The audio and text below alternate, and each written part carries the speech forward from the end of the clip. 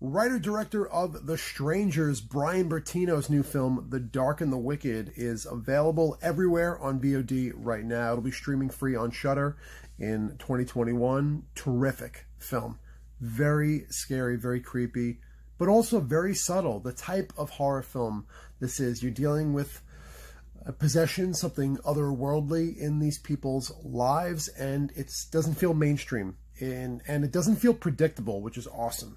The setting of this, the home, this farm, it's just filled with sadness and defeat and illness. And the brother-sister duo, Marin Ireland and Michael Abbott Jr., are terrific in this film, play incredibly well off of each other and off of the situation they're in.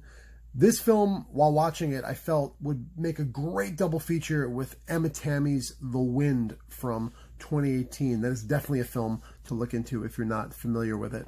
Bryan Bertino makes a certain kind of film. I hate saying it's not something you're going to want to watch again. That's very personal to me. Like The Strangers is an excellent film.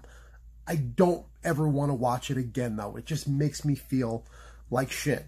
This film doesn't make me feel as badly as that does, because it is a supernatural element versus The Strangers, which is a very real world type of ordeal these people are in. But it's not like watching like a Conjuring universe film or something from John Carpenter. It doesn't have that rewatchability, in my opinion. But again, one of the best of 2020. Excellent film. Seek this out immediately.